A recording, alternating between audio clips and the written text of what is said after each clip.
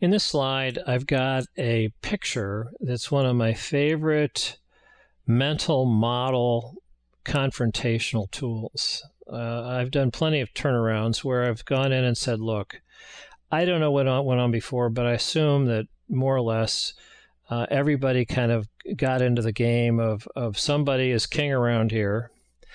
And there are other people who've been here for a long time and know how to play politics and sort of suck up, and the sense for back pocket kisser. In other words, kiss my ring, it's in my back pocket. So it's a sort of a nice way of saying, somebody who kisses somebody's rear end. And then they're, the bottom 80% of the payroll are just down here trying to, do what they're doing, get paid, not much, and they're kept in the dark, and they just show up and shut up, and as long as they're better than Charlie the coaster, that's job security. And nobody really is. Everybody talks about the customer, but the truth of the matter, it's all about politics and saving your butt and looking good, stuff like that. As opposed to saying, all right, now what we're going to do is we're going to define our number one niche of most profitable customers, historically speaking. In this niche, there are 5 most profitable customers. There are 5 most important, target gazelle accounts. There are 5 biggest losers who are going to turn lose-lose to win-win.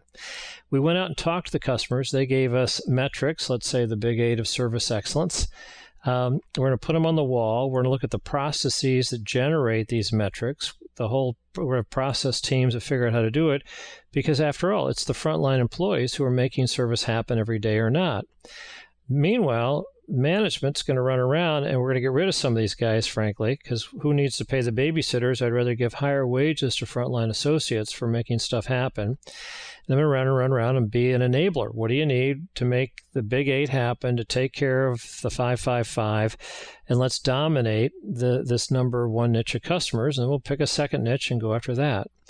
SL for situational leadership describes that different associates are at different levels of mastery and therefore need more or less coaching, and I can't sort of teach everybody the same way. So I've got to sort of tune my coaching, and that gets across the idea of the monthly mastery report, where some people really run with it and some people struggle, and we may even have to price them. But that just shows that different speeds for different people.